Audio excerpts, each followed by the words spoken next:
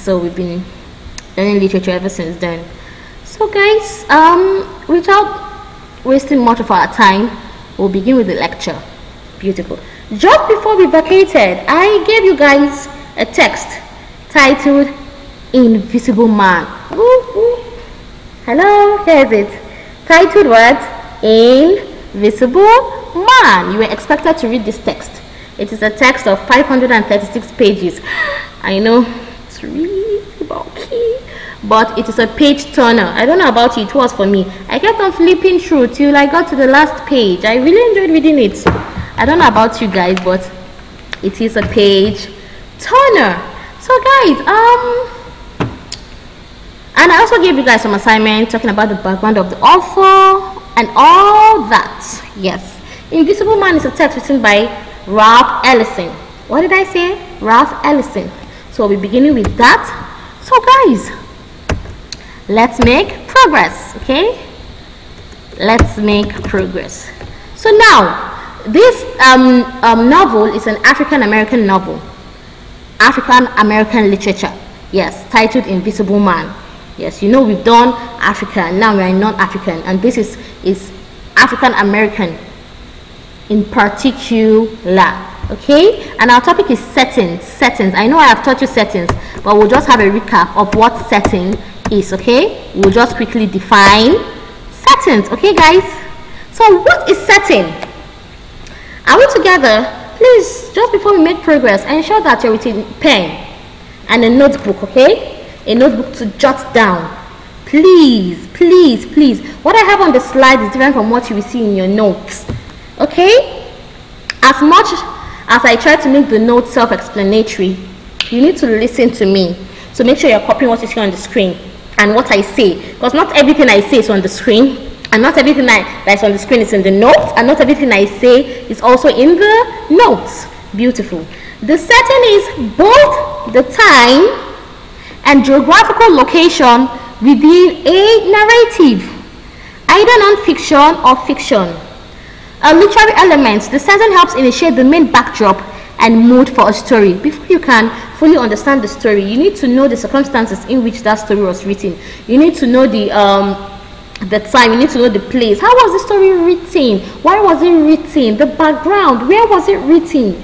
Really important for you to understand. We said starting with both the time and the geographical location. I could write a story today. If I write a story today in Yenegua, right here in Miringi Road, Bellary, my geographical location is south-south in Yenegua, Bayelsa, south-south region of Nigeria. That is my geographical location. I'm in the south, south. And the time would be the 21st century. This is 2020. It will be this. The novel was written May 2020 in the 21st century. Okay, yes. So the setting is both the time and the geographical location. Now let's look at this book. Okay, let's make progress to do. Let's look at this book. What is geographical location? You will get to know that, and the time. So that is just what setting is, time and geographical location. So the setting is the environment in which a story or event takes place. Setting can include specific information about time and place. Example, Boston, Massachusetts in 1809, or can simply be descriptive. Example, a lonely farmhouse on a dark night. Now, setting is the environment in which a story or event takes place. Where does it take place? We could say Bellary schools. We could say, like they have here, a lonely farmhouse on a dark night. You understand? I could say a ranch.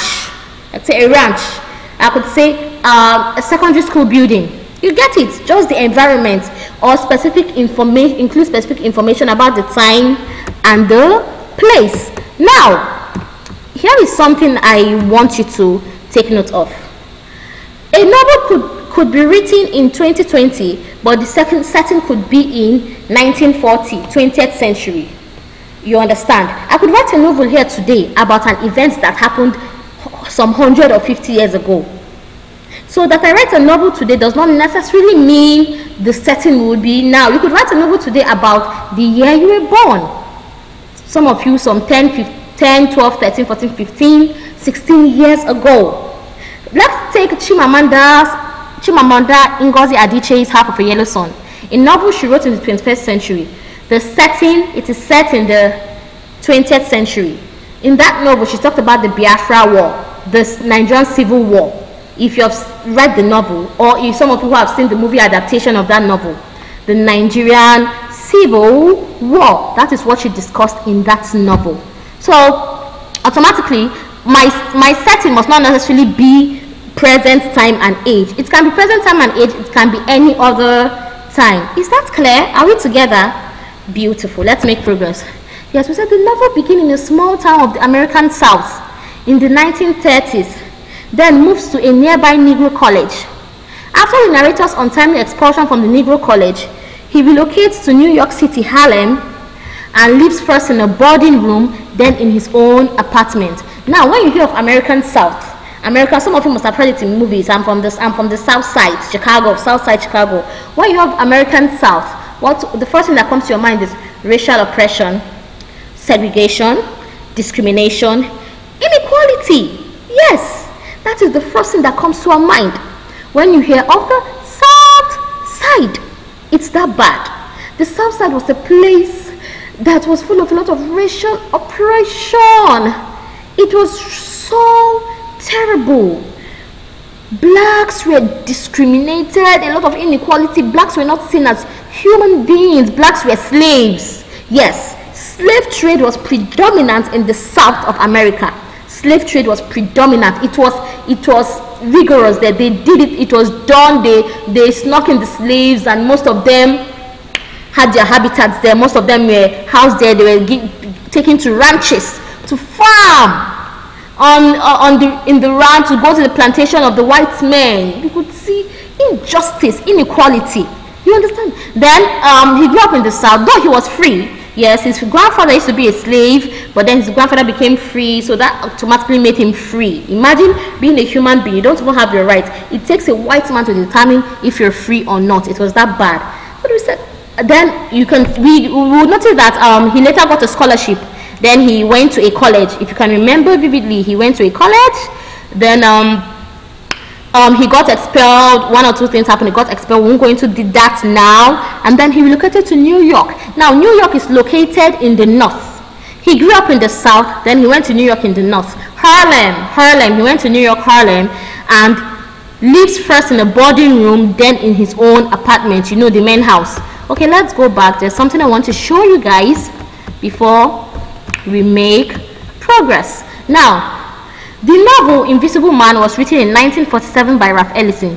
It is a time in America when Jim Crow and segregation was alive and heavily enforced. Racism and discrimination was rapid and blatant in the society. It was really sad time for African Americans, for blacks, because of their skin color. It was really sad. It's a situation where people don't see you as who you are, but they use your skin color to judge. You use your skin color to determine what you will be. And so it made a lot of them think twice about their identity. A lot of them became invisible. They were not seen as humans. You understand? It was written in 1947. Now, let me tell you a little bit about the mood of the author at the time he wrote the novel. The time he wrote it, that is 1947. His mood. This book was written in 1947, but it was published. When a book was written, it's different from when it was published.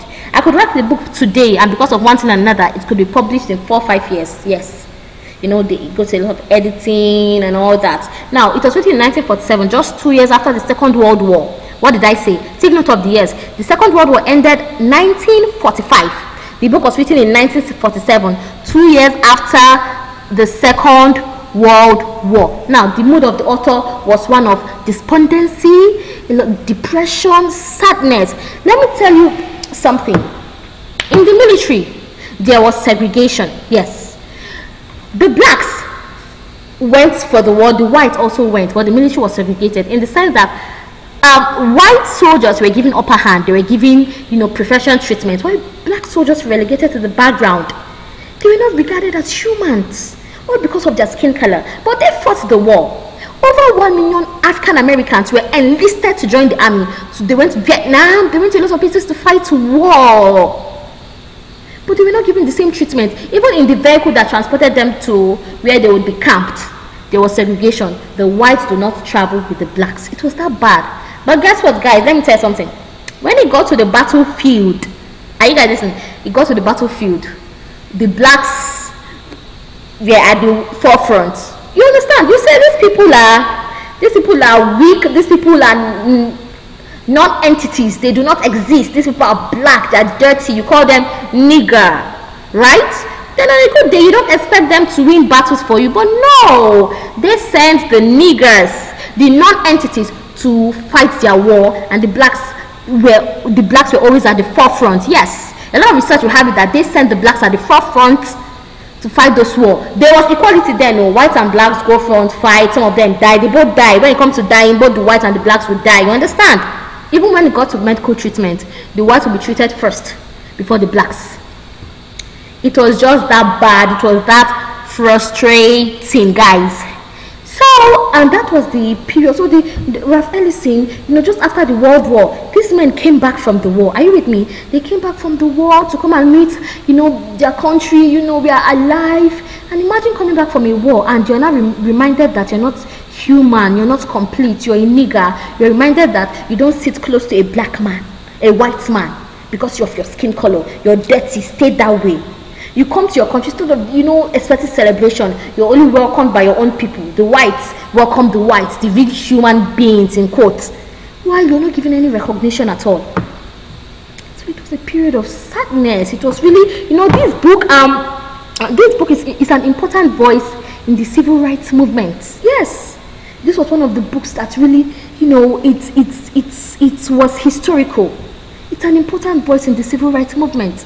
It was a time in America when Jim Crow and segregation was alive. Jim Crow laws, they were sort of laws that were adopted in the South Side, especially, you understand, on how blacks should be treated, on how blacks should act. Even the way you act in public, they were giving certain laws about that. You understand? Segregation was heavy. Let's see a little bit about in Jim Crow laws and Jim Crow state constitution. It was even in the Constitution. You understand? Provision mandated the segregation of public schools and public places and public transportation, and the segregation of restrooms, restaurants, drinking fountains for whites and blacks. The U.S. military was already segregated. I mentioned that. Now, how many of you have seen this movie, Hidden Figures? If you have not seen it, write it down. Hidden Figures. You could download it online. FZ Movies. There are so many sites. Toxic Work. Hidden Figures. It is a true life story. It's a historical biography. You understand? About the women. It's about, the NSA, the women that, a group of intelligent women who led to the America releasing the first man to visit space. You need to see that movie. In that movie, you would see that the black woman was working with the white man. She was the brain. But she was working in a big building in the headquarters. And in the headquarters, there was no restroom for blacks. You would see in the restroom, it's written, no colored allowed. White only. So now when she wants to eat herself in the big headquarters, she would have to run down, run some miles to go to the nearest place she could have a for colored restroom. She was working with these people. She was the brains of the NSA. She was the brains of the NACA, or I don't know what they call it, but then she had to run to the black side to use the restroom. Even coffee that while you're working, take a lot of coffee, the weather is usually cold. She couldn't take coffee with her colleagues because blacks were not allowed to drink the same coffee whites were drinking. For what? You understand? Even public transportation, there was segregation, if not until there was an uproar. There was this particular woman who refused. She was told to go down. The white said she should shift to her side as a nigger. She said she wasn't going to shift. And there was an uproar, and there was a lot of lynching, mob, and that was when finally most of these things were abolished. It was schools. There were schools for the niggers. Of course, the teachers will be also blacks, and so the government will give them enough funding. Then there was schools for the entities, the humans, the whites. So this was a period in novel, a period of discrimination. Are you getting it? This was a period of, police brutality. If you can remember a character in this novel, Todd Clifton. Todd Clifton was gunned down by a policeman and nothing was done about it. There was no arrest made. How many of you can remember Todd Clifton was killed by a policeman? He was gunned down. Now, this book was published in 1952. 2020 to 1952 is 68 years. Guys, 68 years after, issues in these books are still relevant today. Do we still hear stories of police brutality, police shootings in the US? We read it. If not for this period of corona where everyone is indoors, you would hear a story almost every 2 weeks, every 3 weeks of a white policeman shooting down a black man. Yes, probably he would see him reaching for his pocket, would assume he's going for a gun, and they kill him. And most of these policemen go scot-free, if not for social media. That is one advantage of social media. A lot of protests going on, and you can't hide these things anymore. You can't kill us and go scot-free. Justice has to be done, and sometimes in 1 or 2 cases, justice usually prevails. So that is like that about that. So this were Jim Crow law. It was really a sad time for blacks. You know the character of Clifton. He was murdered by a white policeman. Even drinking fountains. The US military was also segregated. So let's make progress. The first chapter of the book, I Am, is in the South. He called himself I Am. He didn't have a name. He was a nigger, so a nigger had no identity. So he felt invisible because he can't think for himself. He had to think how others wanted him to think. So the nigger had no name. He was called I Am. You understand? I hope you know nigger is an offensive word. You shouldn't be using it. When a white man calls a black man nigger, it is derogatory. A black man who called another black man nigger, that is okay. But when a white man tries to do it, it is derogatory. It's not allowed. In fact, there was this CNN presenter who used the word, a white CNN presenter, and he was fired. Of course, social media uproar. So the first chapter of the book, I Am, is in the South. Then he moved to the North, Harlem. Harlem is a New York borough famous for jazz and black culture. In the city, he comes in contact with an organization, the Brotherhood. Hope you know he became the leader. He became the spokesman for the Brotherhood. This is an organization that's supposed to be the voice of the voiceless. But we got to see how things turned out. Were they really the voice for the voiceless? Did they really speak the minds of the blacks? We got to see that later. We got to see the games they played. You all saw that. I saw it too. You understand? It was really trickiest. Now, yeah. So let's in the North, and Harlem it's famous for jazz and black culture. A lot of blacks settled in Harlem in the North. So that was the best place to even get an accommodation. Trust me, if he had gone to any other place than Harlem, he won't even see where to live. He won't even see a white landlord who is willing to accommodate him. If you can remember, a second-class citizen, issues of racism was discussed. That is why it was even titled second-class citizen, in the sense that when Ada and her husband were stranded, they needed a house. If you notice, there was no white man wanted to give them house. They had to meet a fellow black man. The racism is that bad. So he said the men's house, and it was a predominantly black society, ruled and governed by whites, by the whites. Are you getting it?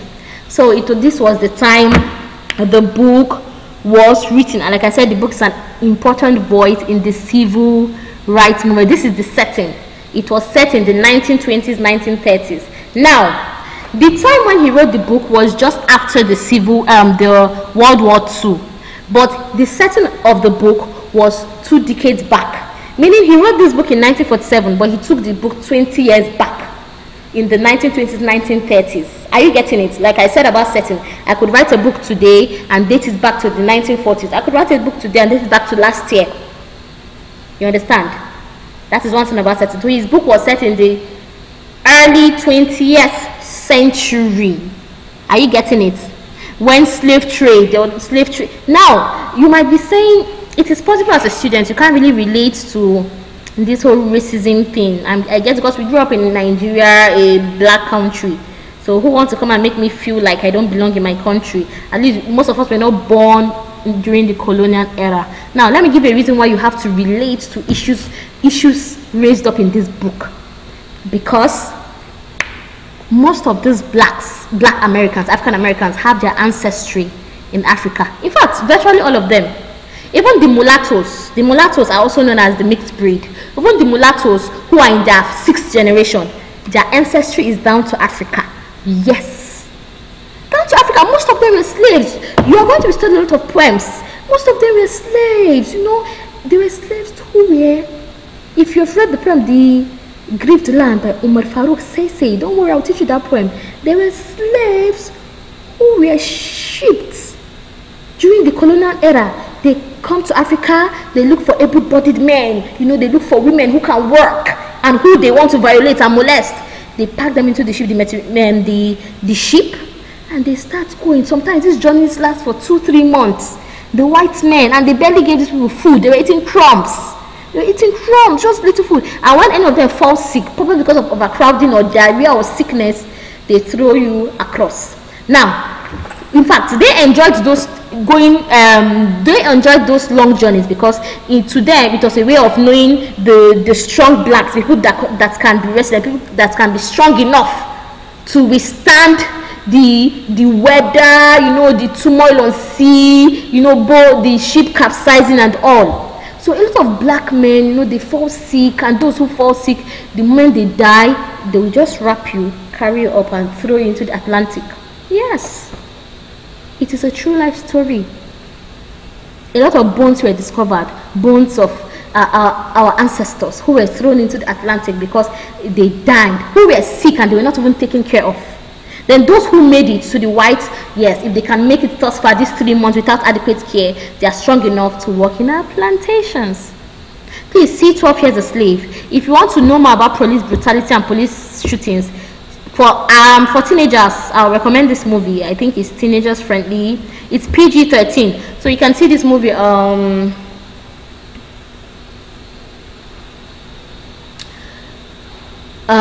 Hate You Give. You know, the acronym is Thug Life. They say that in the meaning of Thug Life. The Hate You Give. Just browse The Hate You Give. It's an African American movie. You know, teenage boy that was gunned down. You can see this movie also. Okay, this is the only movie I can recommend for teenagers. Then 12 Years a Slave is also, 12 Years a Slave is really sad. It is not, the movie is not going to talk about the book, yes, but it's going to make you see a lot of, open your eyes to the issues of racism that Ralph Ellison raised, okay? Why blacks were always felt invisible. They were invisible men, not literally, but the fact the society never saw them. How can you discriminate a human because of skin color? Guys, is it even sounding right? Does it make sense? So my color is different, you discriminate against a human. You know, these things they do not make sense to me at all. All these forms of discrimination. We should be able to see each other. I hope you know some of you do it. Yes, you know, here we do it too. Most times we discriminate people based on their tribe, their ethnicity. We would want to know. You see, we don't give people the benefit of the doubt. Stereotypes. We already know that they are fond of doing this, and so you know, it shouldn't be so. Okay. So now this is lots about setting. If you have any question, you know how to reach me. Feel free to ask your questions. Please, as this lecture is going on, be writing down your question and be typing them in, probably on the WhatsApp platform or any other platform provided for our lecture. Please send in your questions, okay? I really enjoy talking to you guys about this setting. Next week we'll make progress to start discussing characters and themes, of course, so that we can be done with this book. Please, if you have not read this book, read it. Now, if you're with me and you have not read this book,